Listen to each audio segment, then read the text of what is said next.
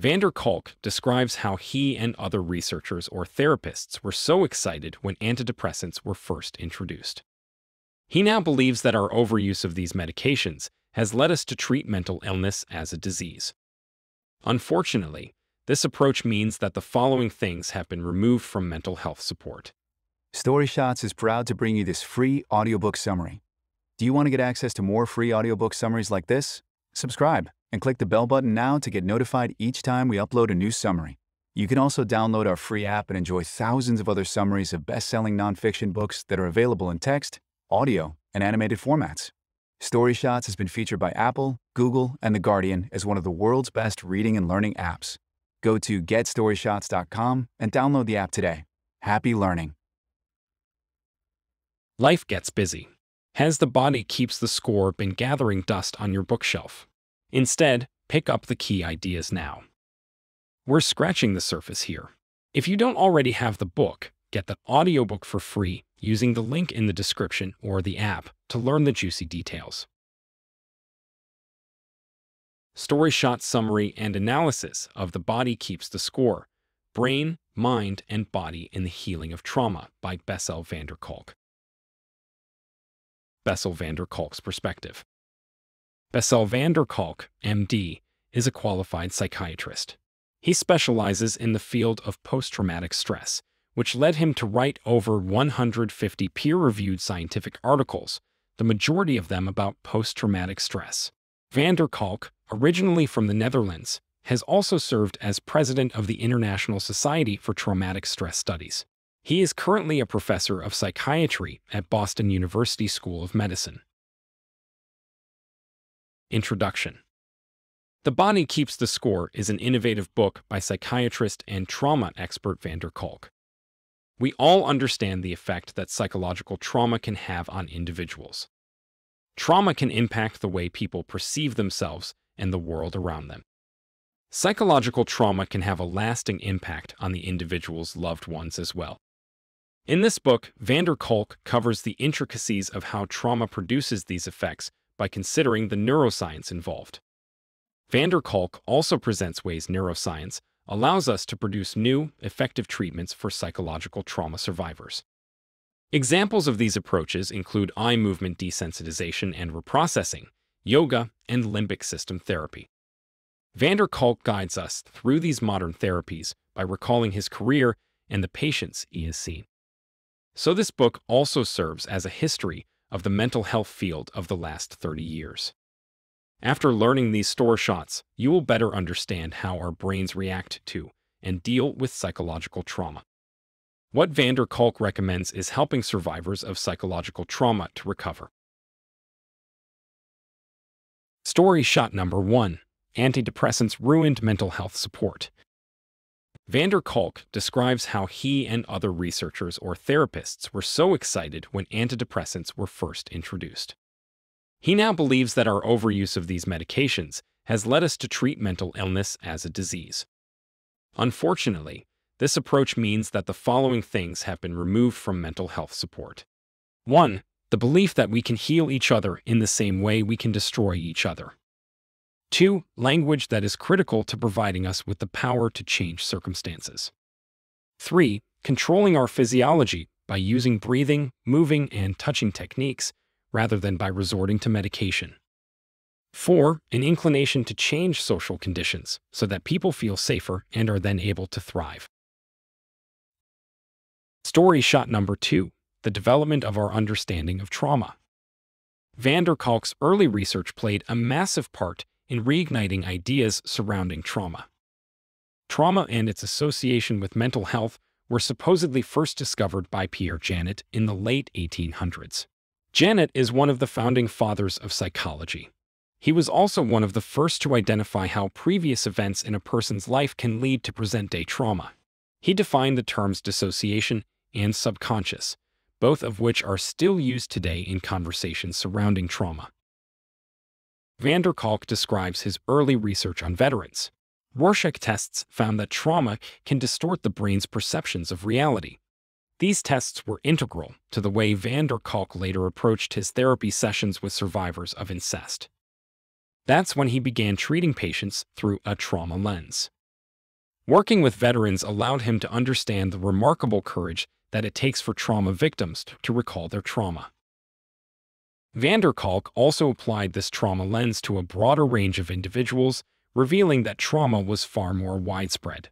Trauma can result from any experience of extreme stress or pain that leaves the individual with feelings of helplessness. Story shot number 3. Trauma influences relationships. Van der Kolk also acknowledged that trauma has a significant impact on the people around the survivor. Traumatized individuals often have post-traumatic stress disorder, PTSD, leading to depression and substance abuse. Traumatized individuals can struggle to trust others. They assume nobody can understand what happened to them and why they keep reliving it. Van der Kolk gave an example of this phenomenon by writing about a group therapy session he provided for war veterans. The group also helped veterans find new friends to share their experiences with. That said, those who weren't traumatized were considered outsiders by those who were. This prejudice meant Van der Kolk was also an outsider in the traumatized group's eyes. To overcome this hurdle, Van der Kolk had to provide weeks of listening, empathizing, and building trust. This story shows that we must build a rapport with the traumatized before we can expect any trust from them. Often, trauma is caused by trusted people in the first place. So it is essential to understand that regaining trust is difficult for traumatized people. Story shot number 4. Therapy can treat trauma. Van der Kolk described how the brain's health and adaptive responses to stressors are key to producing action. Think of the fight or flight responses. Both require action to end the stress. Issues arise when stress is overwhelming, such as with a traumatic event that can block the body's adaptive response and prevent the required action. This suggests why eye movement desensitization and reprocessing, EMDR, is vital. This therapy helps the traumatized person to process information adaptively. Story shot number 5. Brain scanning suggests you should take action. Treating hopelessness or inertia is extremely important. Hopelessness has been described as the most impactful feature of trauma. Action is key to healing because it shuts down the fight or flight survival mechanism, signaling safety. As this survival response can be blocked by trauma, our brain continues to secrete stress hormones. Van der Kolk likens this to a smoke detector always going off. So, even when you are not currently experiencing this stressor, your body is still reacting as if you are. Stress hormones are particularly impactful because they limit the activity of the brain in an area called the prefrontal cortex. The prefrontal cortex is arguably the most crucial part of the brain, as it is involved in all decision-making. While reliving the trauma, the amygdala and the limbic system run at maximum speed. This overdrive means the part of the brain and the system associated with emotions are always overactivated. This reaction can be described as bottom-up processing. Van der Kolk explains that we should develop therapies that encourage the recalibration of both top-down and bottom-up processing. The brain's watchtower, prefrontal cortex, should then be better able to monitor our body's reactions. Ways to strengthen top-down mental regulation are: 1. Mindfulness meditation. 2. Yoga. Ways to recalibrate bottom-up mental regulation are: 1. Breathing. 2. Movement. 3. Touch. Story shot number 6. How therapists should approach treating trauma. Therapy for traumatized individuals needs to leverage both top-down and bottom-up mental regulation techniques, including mindfulness, yoga, breathing, movement, and touch. Dissociation is the essence of trauma, as adverse experiences fragment our everyday lives. Here is a summary of how therapists should approach treating trauma. 1. Help clients to reactivate a sense of self in the physical body. Mindfulness helps to do exactly that. 2. Draw out blocked sensory information and help the client to befriend, not suppress bodily responses.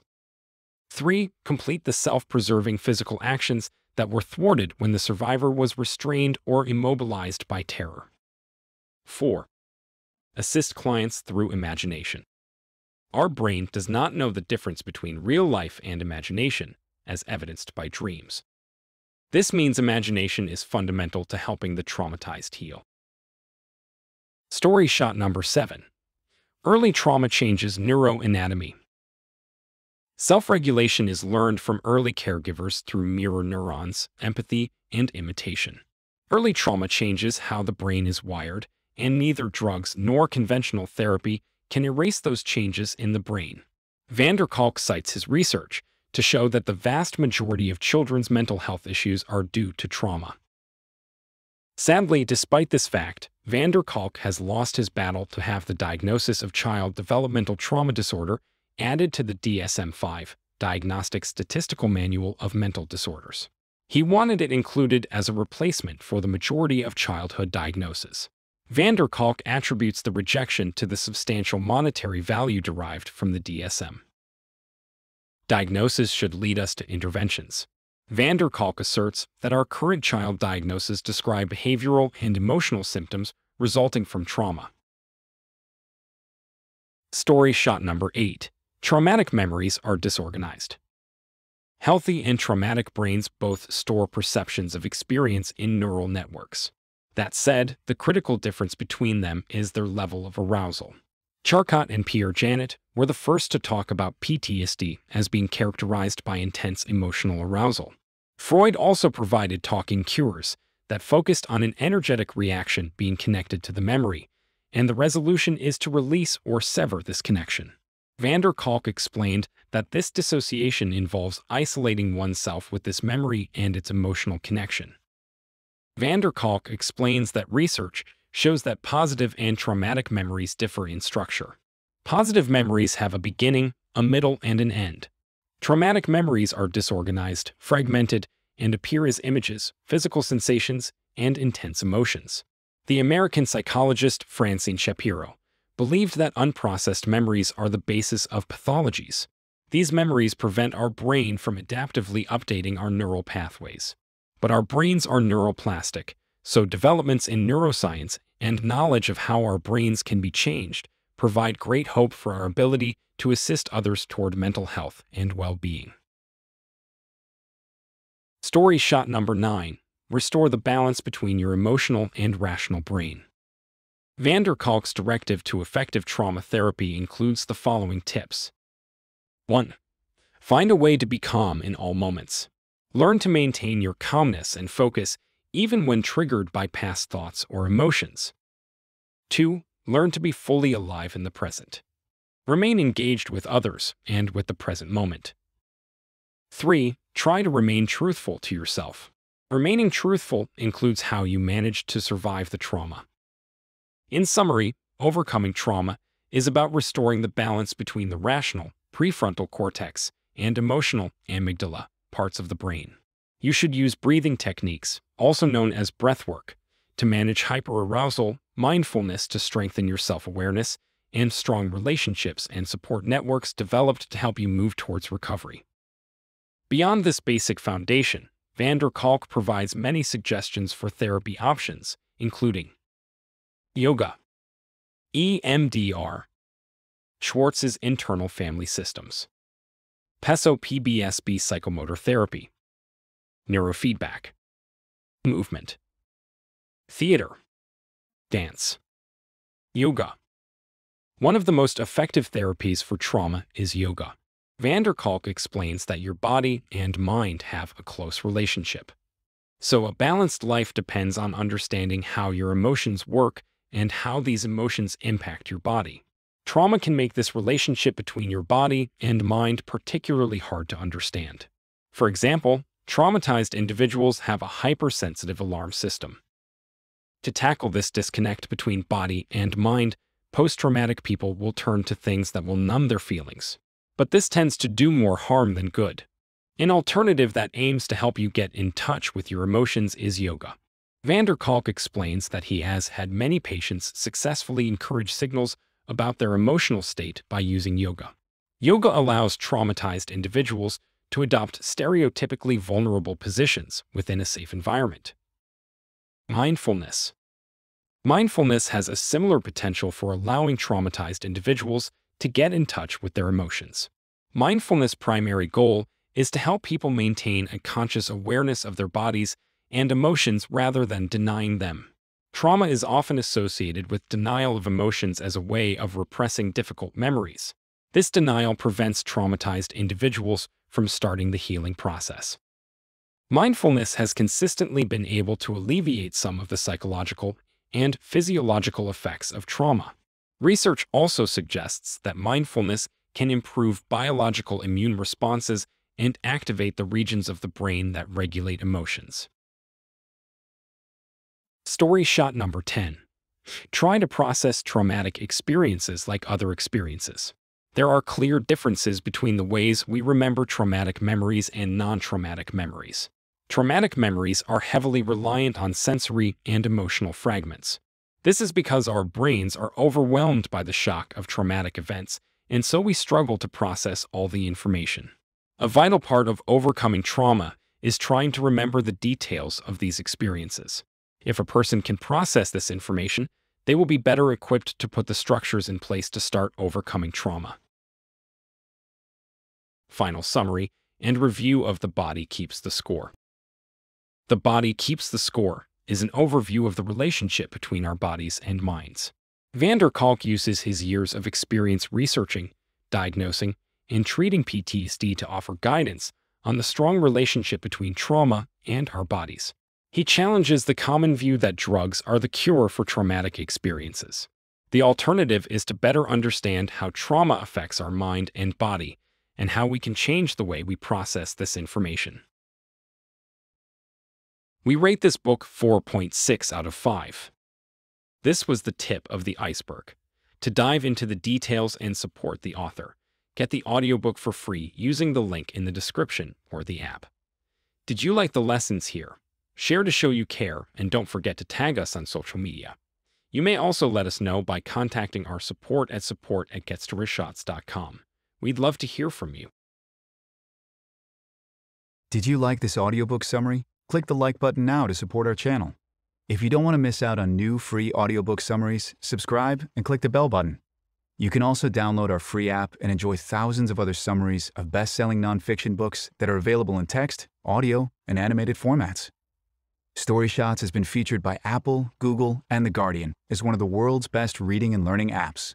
Go to GetStoryShots.com and download the app today.